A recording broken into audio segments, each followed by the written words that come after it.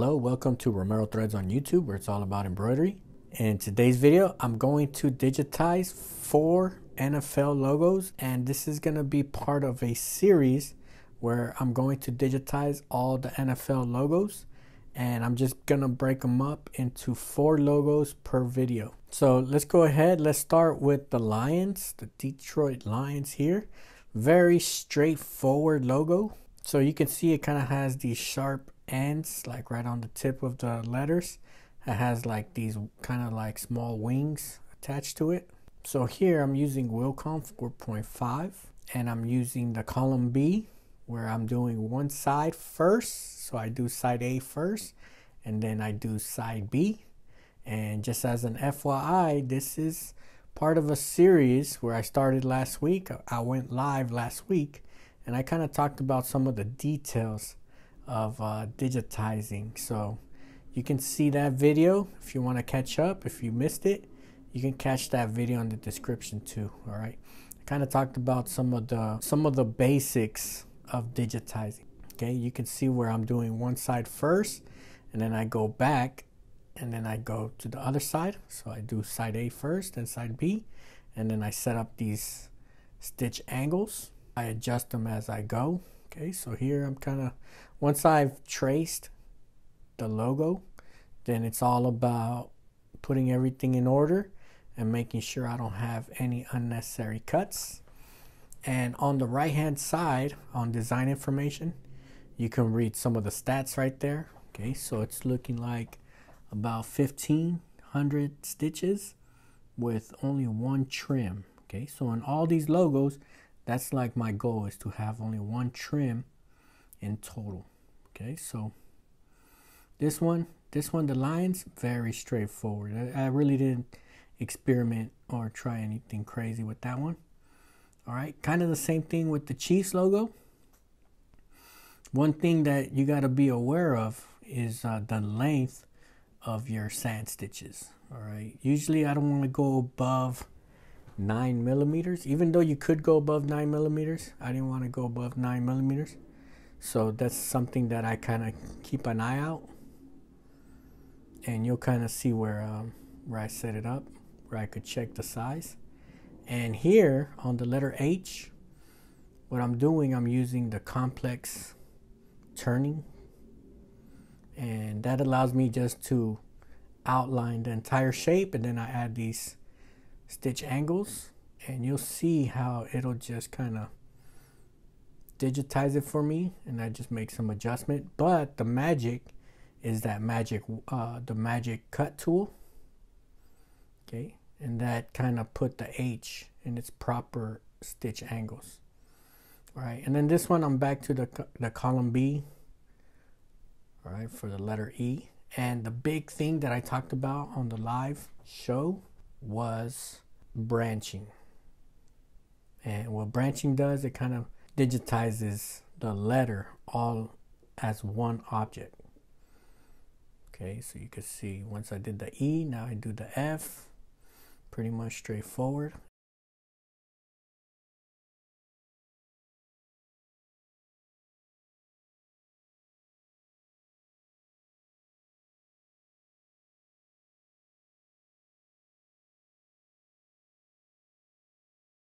And here on the letter S, I kind of experimented right here. I was trying out to break it up into 2 pieces. Okay, you'll see how here on the software it looks pretty good. It's a pretty good blend. All right, and then I'll show you with the final stitch out how this one looks. All right, so here it's just, I didn't want any drastic stitch angles, and I just wanted to see how it was gonna look like. Okay, and then here now I'm just adjusting the sequence, making sure I get only one trim. All right, it's all about adjusting your start and stop, and making sure my stitches here, so you can see on the right hand side it says maximum stitch. So it's showing that my maximum stitch is 8.8 millimeters. So I'm trying to keep it under 9 millimeters. So I'm good on that. Sometimes I have to make the logo a bit smaller. So I was trying to go 4 inches wide on all the logos, but anytime I had any long stitches, I would adjust and make it a little smaller. All right, now we're here with the Raiders, okay, the classic Raiders. And for this one, I actually tried to experiment with some of the stitch angles on the corner. I wanted to keep that nice, clean, sharp angle above there, and you'll kind of see how it came out. So I broke this R into 3 pieces. Usually you'll have it into 2 pieces. All right, and then here I'm gonna make the main bar on the left hand side so you can see how that goes. And then once I got everything sequenced, I put it all together. And then the same thing with the A. Wanted to experiment with this corner of the A just to kind of make it blend in a bit. All right, and a lot of this is just experiment. Okay, what I'm doing here is just playing around with certain corners, and you know, if something doesn't look right, it's always easy just to go back and just put it as a template lettering. Okay, so right here I'm putting the D. Usually the D, you're doing it in one shot, but here same thing, I broke it up into 2 pieces. All right, just to see how it looks here. And then the same thing with the E. So I'm really playing with the corners here. And really it's just a matter of branching and setting up the sequence. All right, so as long as it looks like a clean blend, keeping the push-pull in mind. All right, and then here, work on that corner. And of course, this part, this is always the first part of the letter E or the letter F. Now with the letter R, it's just a matter of copy and paste. All right, and then the R it's slightly different than the main R. So these 2 R's are not actually the same. And this S, I'm just gonna do it straightforward. I'm not gonna do anything, I'm not gonna break it up into pieces here. All right, so just set the stitch angles. Since I'm using the column B, I'm just setting the stitch angles. All right, and the letter S has a bunch of different stitch angles as it turns around. Then here I'm just adjusting the sequence, so the main goal, so you can see how the trims, it started like at 10, and I'm bringing it all the way down to 1 trim total, so after every letter.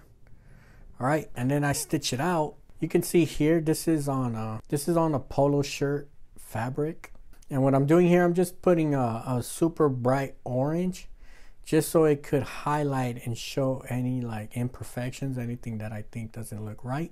And let's start with the Raider logo. So this is the one where I was kind of experimenting with different corners. There are some letters like the letter R that looks all right. Okay, letter A, that is just too much going on, like on that top part of the A, it's too much going on. And so what I'm gonna do on the next round, I'm just gonna digitize it normal. All right, this is the main thing about testing and trying out new techniques. All right, sometimes it doesn't work. In this situation, I was just experimenting. I didn't really like it. All right, with the lions logo, it's looking all right. It's looking pretty good. The only thing I gotta fix is the push-pull. So you can see how the text, we have different heights. So for example, the letter O, I gotta make sure I stretch that out. Okay, same thing with the top part of the letter N and the S. All right, so really this is kind of like super zoomed in. Okay, normally you really wouldn't catch it, but of course we want to make it as perfect as possible, so we want to make sure we fix those heights. And the same thing with Chiefs. Okay, the S, that's the one that's broken up into 3 different pieces. So what I want to do, I'm just going to turn it into 1 piece and then adjust the push-pull on the heights. Okay, because you can see the letter C. All right, the letter C compared to the letter H, it looks very short and it looks small, so we want to make sure we stretch that out. from top to bottom. And then the jets, same thing, the push pull, the top bottom, make sure all the heights look the same.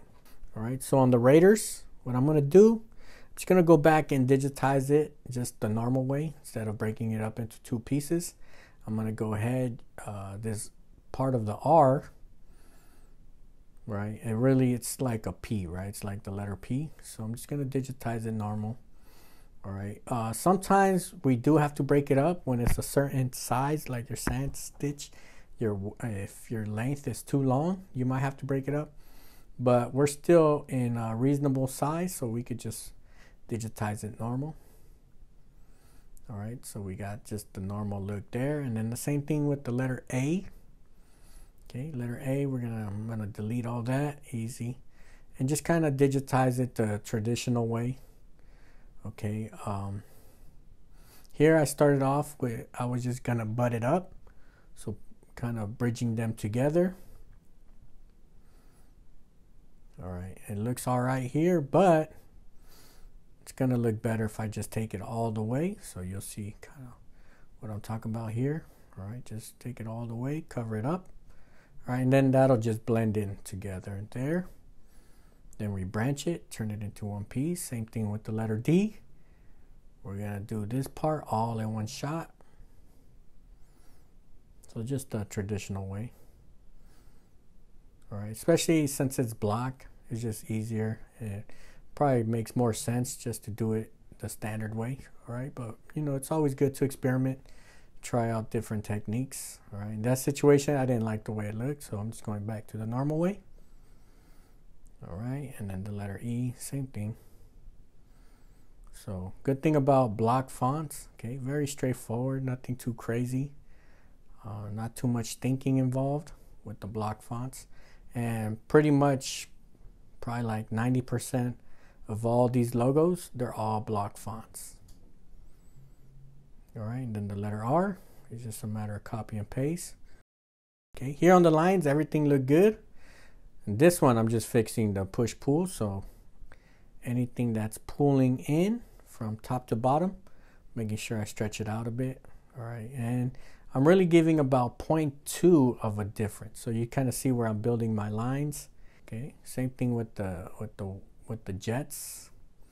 Okay, I'm just measuring there, making sure I got a 0.2 of a difference. All right, that's really the only change on this one. And then here, the S, I'm just gonna do the S instead of breaking it up into 3 different pieces. All right, same thing. I'm just gonna go ahead, do it all in one shot here. All right, it does have like a kind of weird, weird stitch angle here on the spline of the S, but it actually looks good once you stitch it out. Okay, and then same thing. Let's focus on our push pull here.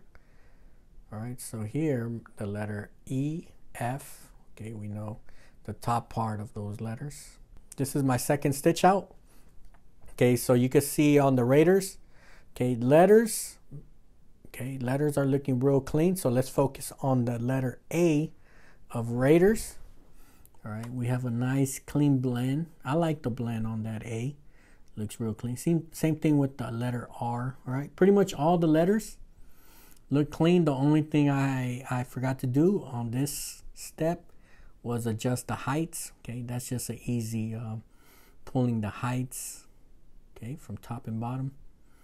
All right, here, just note that we are super zoomed in right here.